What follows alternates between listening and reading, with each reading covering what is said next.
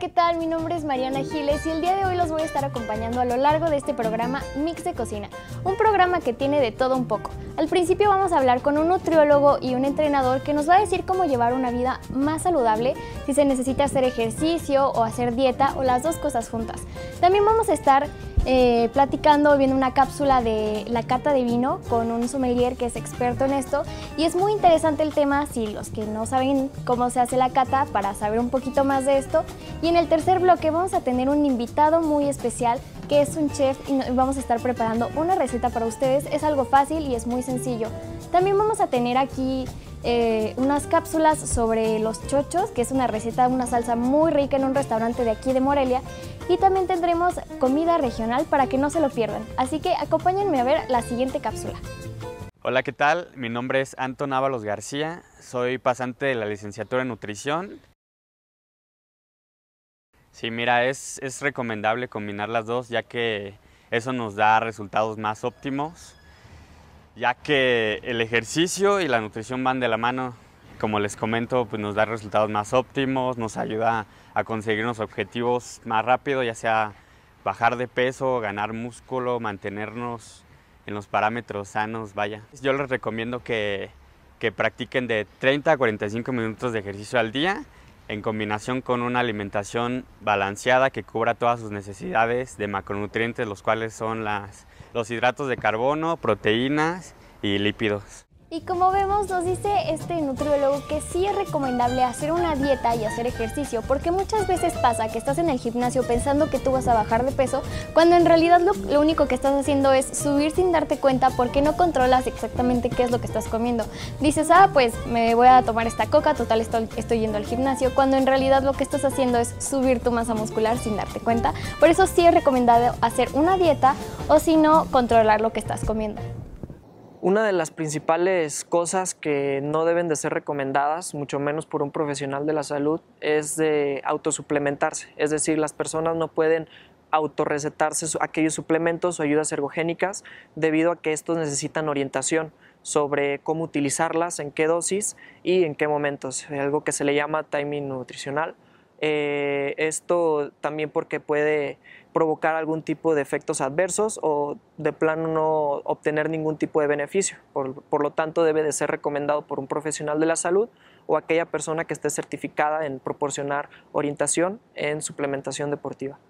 Y como ven acá este entrenador que nos está diciendo básicamente lo mismo, que sí es necesario hacer una dieta, y también estamos en lo que nos dice es que si vas a estar haciendo ejercicio, que lo hagas bien, que con un entrenador que te enseñes, porque muchas veces empiezan haciendo ejercicio con las cosas más pesadas y lo que haces es lastimar mucho tus músculos en vez de estar ejercitándote de la manera correcta, y eso es lo que nos recomienda. A continuación vamos a ver la segunda pregunta con el nutriólogo.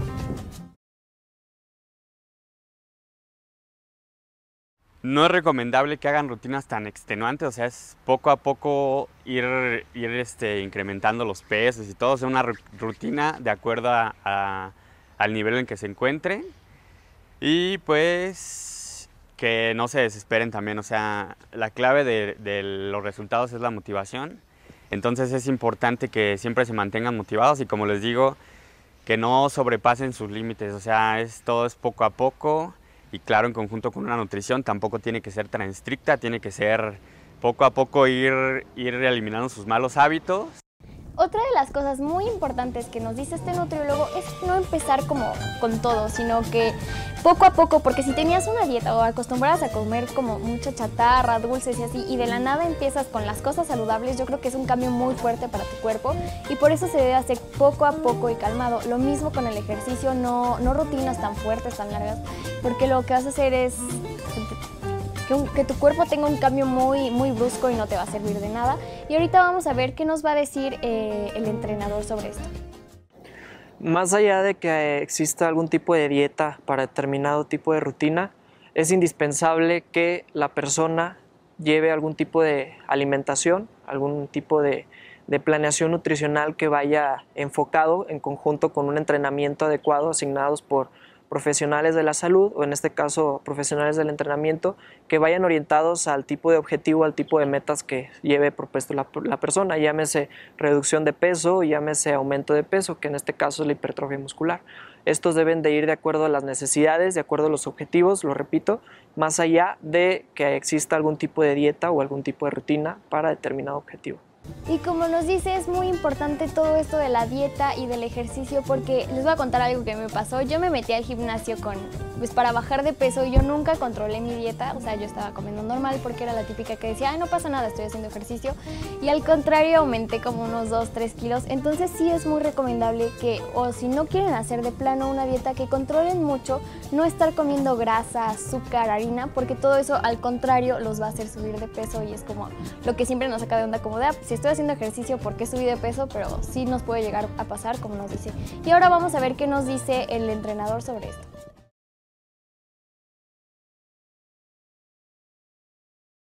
Pues primero que nada que se vayan familiarizando con lo que es la nutrición, que vayan conociendo lo que son los alimentos, las frutas, las verduras, los alimentos de origen animal, las grasas, todo, que conozcan cuáles son las calorías que necesitan diariamente.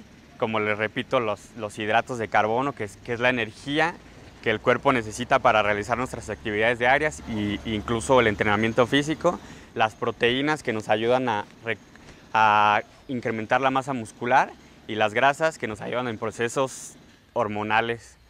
Y la rutina de ejercicio, pues yo les recomiendo que sea liviana, si van empezando, que claro vayan de la mano con un profesional de la nutrición y del entrenamiento, que nunca se dejen guiar por los que se dicen profesionales y no tienen esos títulos, y que no se desesperen, porque los resultados a veces tardan tiempo en llegar, pero son seguros si siguen estos dos parámetros de entrenamiento y nutrición.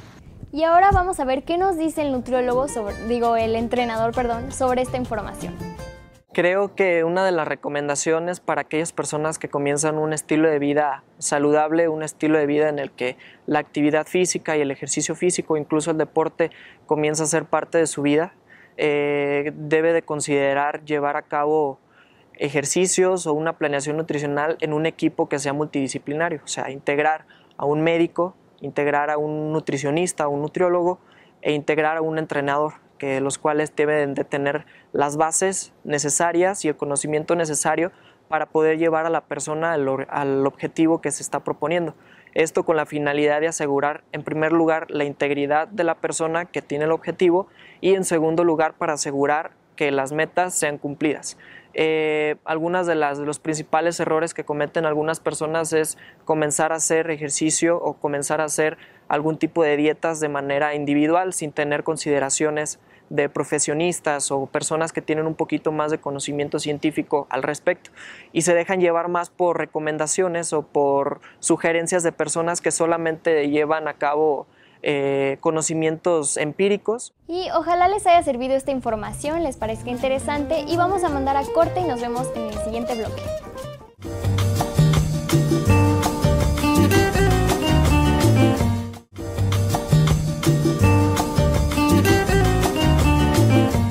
Y regresamos aquí con ustedes en el segundo bloque, que se va a tratar de los vinos, como ya les había dicho antes, pero ya les voy a contar un poquito de qué es este bloque. Vamos a tener unas cápsulas sobre la cata del vino, que es muy interesante. Si siempre te ha llamado la atención cómo se hace correctamente o cómo distingues un sabor de otro, lo vas a saber en las cápsulas que tenemos. Y también vamos a estar haciendo un clericot, que es una bebida con vino, es bastante rica y es bastante fácil, la puedes usar para cenar, como con pasta o carne muchas veces, y también es un platillo que lo puedes usar en la comida. Y a continuación vamos a ver la cápsula del vino.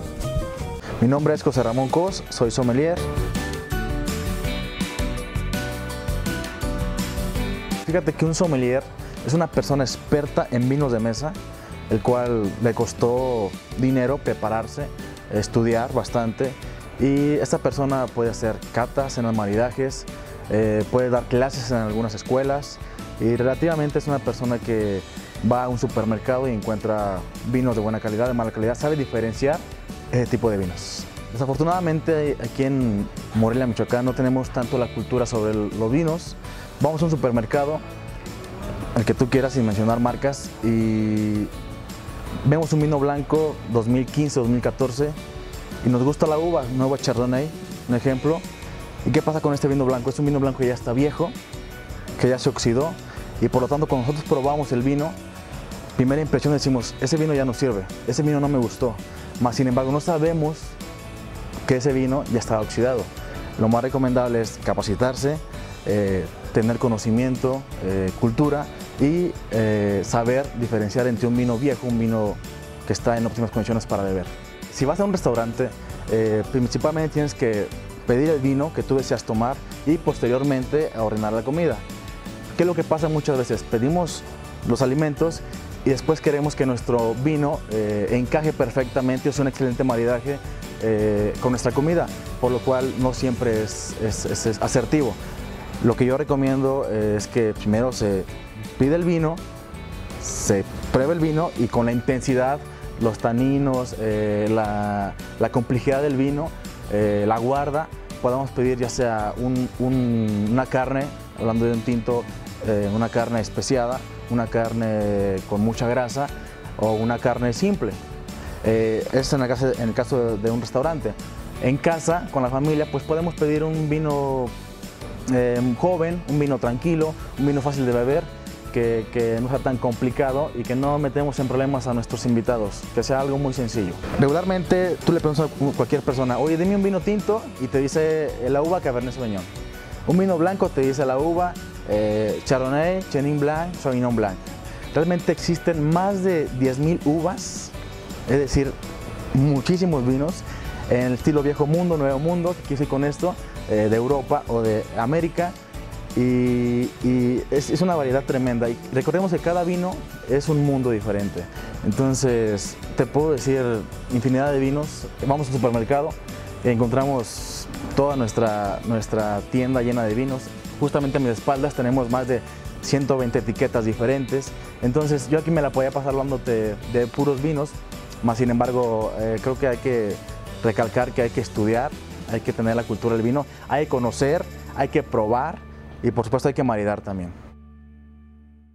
¿Y qué les pareció esta cápsula con el sommelier? Es muy interesante cómo hay tantos tipos de uva y gracias a eso tantos tipos de vino que yo no sabía. Ojalá les haya servido la información y los mando a ver esta segunda cápsula.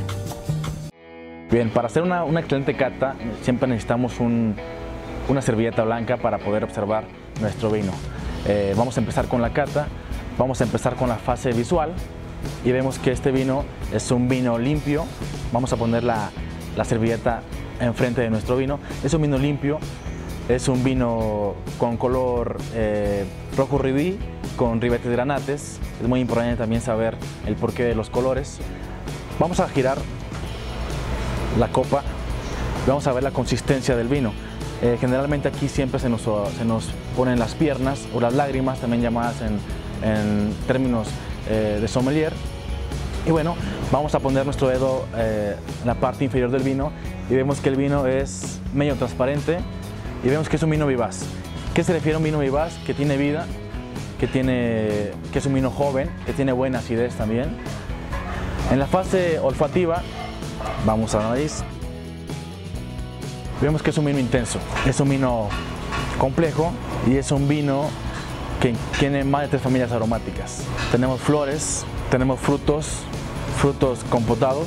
Bueno, vamos a la fase gusto olfativa. Recordemos que el primer trago siempre es para envenenar nuestro paladar. Ahí no le vamos a hacer caso a ninguna sensación que percibamos. Envinamos, pasamos y ahora sí vamos con nuestro segundo trago.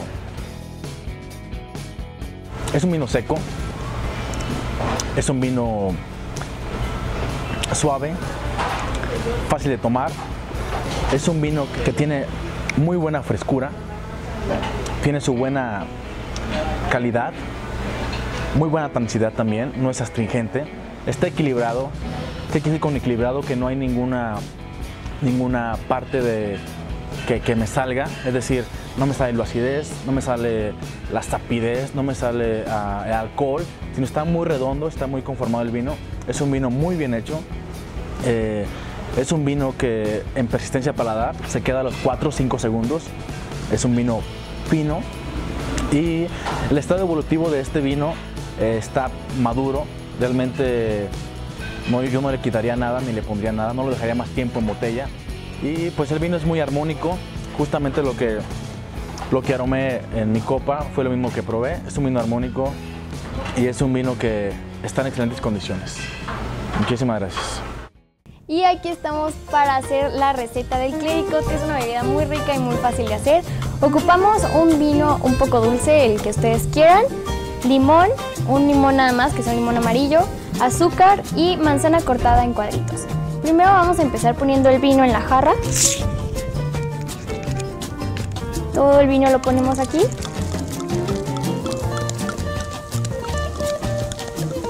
Sí. Y ahora vamos a ponerle un poco de azúcar, que es lo que necesita. Aunque ya es dulce, pero la verdad sí ocupa un poco. Vamos a mezclarlo bien.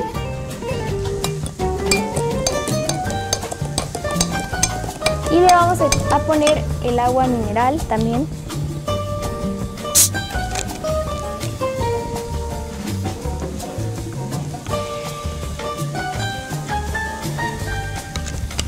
El limón, un limón amarillo, el verde no sirve, es mejor el amarillo. Uno. Y los pedacitos de manzana cortados.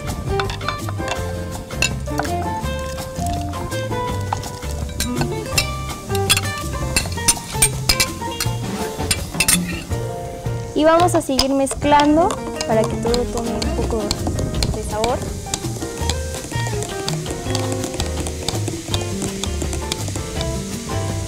Como el vino ya está frío, no le vamos a poner hielo, pero si quieren le pueden poner hielo o el vino frío. Y aquí tenemos el clericot, es una bebida muy rica y como les decía, la pueden acompañar en la cena o en la comida con pasta o algún tipo de carne. Y aquí está el clericot. Y bueno, los voy a dejar con este corte.